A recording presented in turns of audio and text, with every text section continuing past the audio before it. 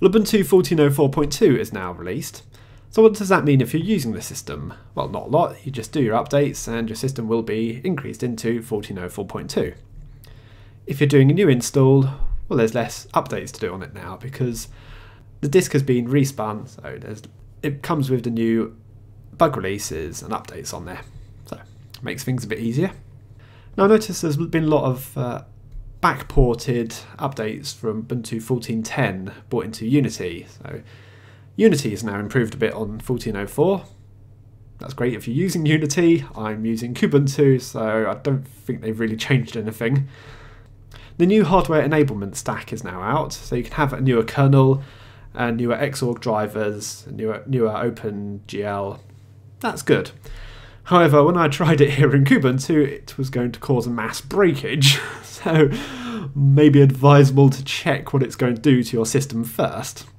I'll show you what's going to happen there. But yes, it's good news. Ubuntu 14.04 is continued to be supported, and we've now got 4 years left of support. So let's take a look at this kernel update.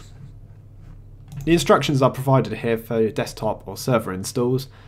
So that's the line there. You could just chuck into terminal and go with it, but it may not be advisable, as I'll show you why. So that's the kernel update. No issues there. If I try and install in the Xorg update, you'll see I've got to be removed. And that's most of KDE going to be removed there. Right, yeah, that's not good. Look, the list just goes on and on. We've got things like VLC is going to be removed, wine. Yeah, I can't do that update. There's just no chance. Oh, some of wine's going to be reinstalled and a few things to be upgraded.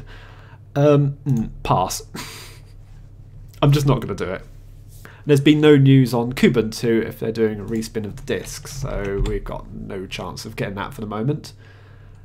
I'm not really too worried though. My hardware's older, so I'm not really going to see much in the way of improvements. Anyway, that's all the updates. So checking the LSB release first, you can see I've got Ubuntu 14.04.1 LTS. Yep. So we'll see if that improves. If you're doing it through Ubuntu server, you would do a sudo apt-get update first, and then sudo apt-get dist upgrade. And then you've got the install line here if you want to put a new kernel in. Okay, this is going to take a few minutes. Okay, well, out of interest, I tried it on my home theatre PC. So this is just Kodi with not much else on it, and everything seems to stay intact. Only things that are going to be removed are things that are actually going to be upgraded. So I'm more than happy to do that upgrade. New Hardware Enablement Stack is now installed on my home theatre PC. Now let's install the rest of the updates. Home theatre PC is finished. And doing LSB release -A, you can see I've got Ubuntu 14.04.2. Excellent. Tell it to reboot.